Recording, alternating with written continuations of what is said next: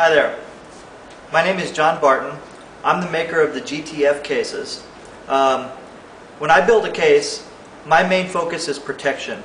So because of that, I build a little bit of extra padding into my cases and some extra security features to keep your cues safe and secure.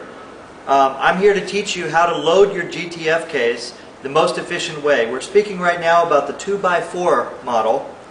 So I'm going to show you how to do that. Basically what you do is you take your first cue and you put it in the side.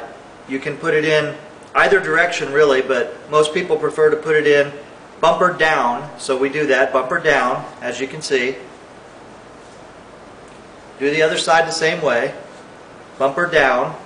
Just let it slide in, push it in, let it seat. Okay, there's extra padding at the bottom. All of the cavities here are fully sealed, so each one is independent. The next thing you want to do is you want to take your shaft. The first shaft you're going to put in tip up. So you're going to put it in just like that with the tip up. Okay, the next shaft you're going to put it in also tip up, but you're going to do it diagonally to the other side right here. So you can see the hole. And you're going to put it in tip up so that it will be diagonal to the first one, as you can see. Now, the next thing you want to do, the next shaft goes in tip down. Just like this. Tip down. Push it in. And the next shaft after this also goes in tip down. And then you just push everything in to where it seats, and there you go. As you can see here, no cues are touching, no problems, no parts are touching. Here, I'll make this a little bit so you can see that no parts are touching. Now, for the security feature, as you can see, we can turn the case upside down, nothing falls out. Even if I bring the cues out like this, nothing goes out, and everything is nice and secure. Now, another thing I want you to see about this case is that nothing moves. You don't hear anything. I'm holding the handle. You don't hear anything. You don't hear any movement in there. So, that's how you load a GTF case. Very simply, tips opposite, 2 tips up, 2 tips down. If you want to take the cues out, it's recommended to take a shaft out and then start pulling the cues out together. Just like that. See, one more time. Put them in.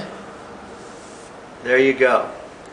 Now, to put the cap on, we have a white dot right here at the back. As you can see, there's a white dot at the back. Now, generally the case is facing you, facing to me. So I'm going to look at my white dot, take it, put it on, push the cap down, let it seat. Now, you can take it and put it on the floor and just kind of give it a little extra push, put it down. So I'm going to do that one more time. Take it, set it on, set it down on the floor, and just push. Now it's nicely seated, nothing will move, and it won't go anywhere. To take it off, simply take one hand here, pull straight up. Okay? It's very important that you pull straight up. This is a tight fit. It's done that way for a reason, so that no latch is required. Alright? Because of that, nothing will move and you have a nice efficient case. But you must pull straight up, because if you try to pull off to the side, you'll make it catch and it won't be easy to remove. So straight up. And it comes right off. Okay, let's try that again. Locked, straight up. And as you can see, I can do that with 2 fingers. Straight up. Alright, one more time. Holding it like this, straight up, and it pulls right off. Locked in place.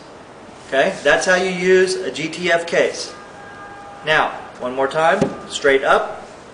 Removing the cues. First take out the shaft you want to use, then you can pull the cue right out, no problem.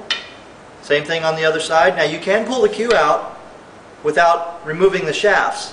You just have to remember to move the shafts in a little bit when you put it in. Also, another thing to remember is that shafts or butts, one of your butts can go in joint down if you so prefer. And still, even at that, you'll notice that nothing is touching.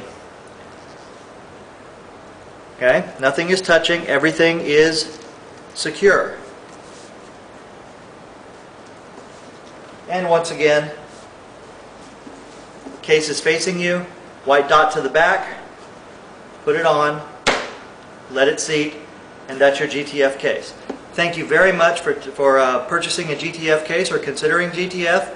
And I had a lot of fun building these cases. In the next segment, I'll tell you all about the history of the cases and why I did it. Okay, thank you very, very much, and have a great day. Bye-bye.